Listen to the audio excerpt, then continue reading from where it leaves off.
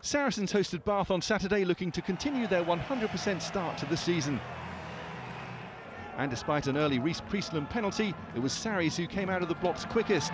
Neat hands in the backs, leading to Liam Williams finishing off the score in what would be a busy afternoon for the Welsh winger. Alex Good stretched that lead soon after as he broke through unchallenged to dot down. Priestland pulled another penalty back for Bath to keep them in touch, but Sarries stretched their lead when Jamie George was on the end of a powerful rolling ball.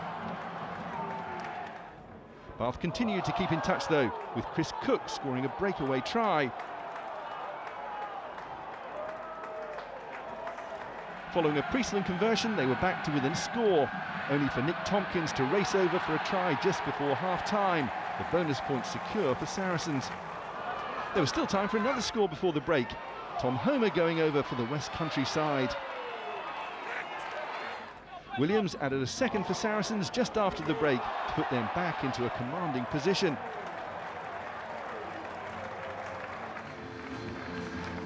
And 10 minutes later, he'd complete his hat-trick, put his side in total command.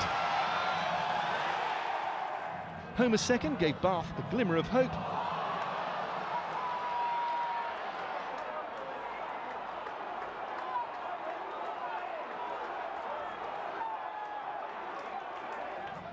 However, a Sean Maitland try late on killed them off.